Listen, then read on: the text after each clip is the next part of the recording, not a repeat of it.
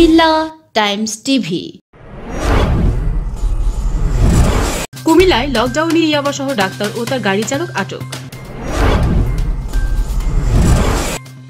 করোনায় লকডাউনে ডাক্তারি পেশাকে পুঁজি করে চট্টগ্রাম থেকে ঢাকায় ইয়াবা পাচারকালে ডাক্তার রেজাউল হক ও তার ড্রাইভারকে 17,000 পিস ইয়াবা সহ উদ্ধার করেছে কুমিল্লা জেলার ডিবি পুলিশ।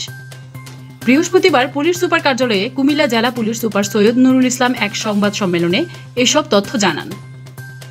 সংবাদ সম্মেলনে জানান, গোপন সংবাদ ভিত্তিতে পুলিশ সুপারের নির্দেশে চট্টগ্রাম থেকে ঢাকা যাওয়ার পথে দাউদকান্দি টোল প্লাজার নিকট থেকে ডাক্তার রেজাউল করিম ও তার গাড়ির চালক ধনু মিয়াকে 17,000 পিস ইয়াবা সহ আটক করেন ডিবি পুলিশ। এ সময় ডাক্তারের ব্যবহৃত একটি টয়োটা এলিয়ন গাড়ি জব্দ করা হয়। আটককৃত ডাক্তার রেজাউল হক কুমিল্লা জেলার দেবিদ্যা থানার এলাহাবাদ গ্রামের শামসুল হকের ছেলে এবং তার গাড়ি চালক ধনু মিয়া শরীয়তপুর জেলার ঘোষারহাট থানার বড় কাচনা গ্রামের ওমর আলী ফরাজির ছেলে। ডাক্তার রেজাউল হক বর্তমানে ঢাকার উত্তরা আধুনিক মেডিকেল কলেজ হাসপাতালে কর্মরত আছেন।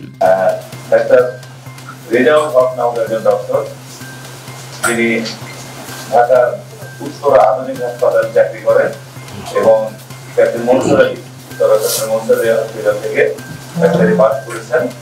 তিনি তার প্রাইভেট গাড়ি করে রেজাউল করিম এবং তার ড্রাইভারের নাম হচ্ছে ধনু মিয়া, দুইজনে মিলিয়ে 17,000 ইয়াবা ক্যারি করছিলেন।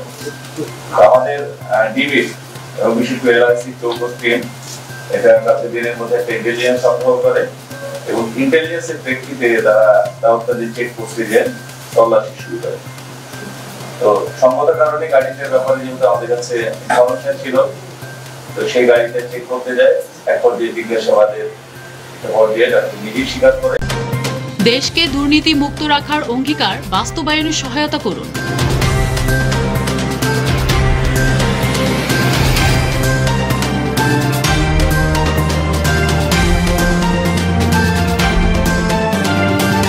ComillaTimes TV।